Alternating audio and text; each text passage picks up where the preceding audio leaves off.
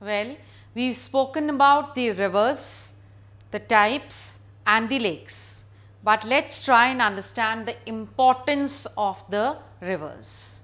Well, rivers seem to be the lifeline of the country, and we see that it is the rivers which help in making the soil fertile of the northern plains. And that is why the northern plains are called as the granary of India. Supposing there were no rivers flowing in the northern part of India, then there would have been scarcity of the food grains in India. So, I am justified when I say that they are almost like the lifeline of the country. Then they also form deltas which have rich alluvial soil. The rivers have always acted as the cradle to various civilizations of the world.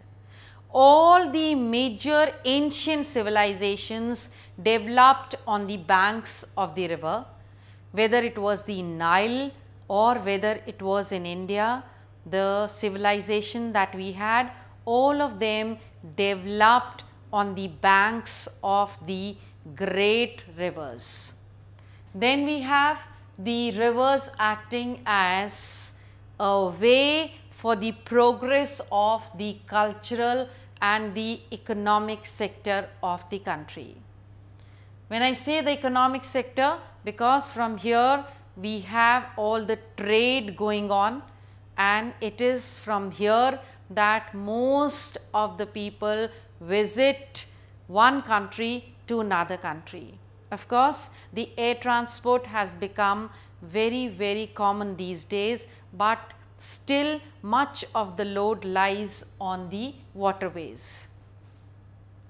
As I said, the inland transportation system also actually is the credit of the various river system that we have in the country.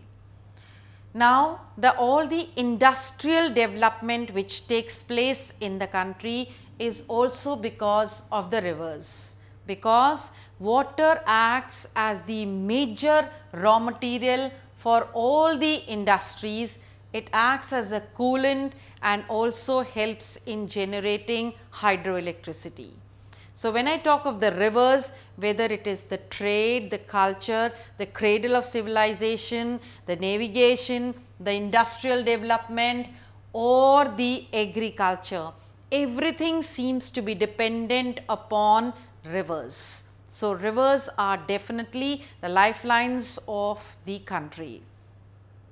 And we have the two kind of rivers which you are already aware of. But today's man has become very greedy, and it is said that whether it is land or water, there is sufficient for everybody's need, but not for everybody's greed.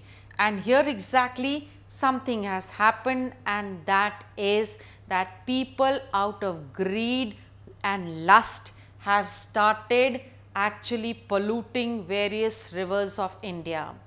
Whether it is the untreated sewage which is thrown in the rivers, or it is the industrial effluents or the urbanization, all have contributed in their own way towards river pollution. If river pollution continues in this manner, then one day we will not have any fresh water to drink. Think of the day when human beings will actually be thirsty and there will be not a drop of water to drink.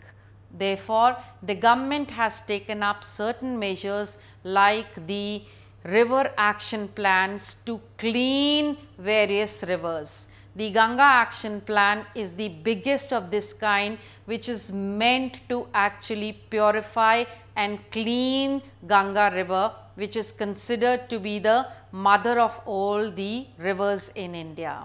That was all about the chapter drainage. Thank you.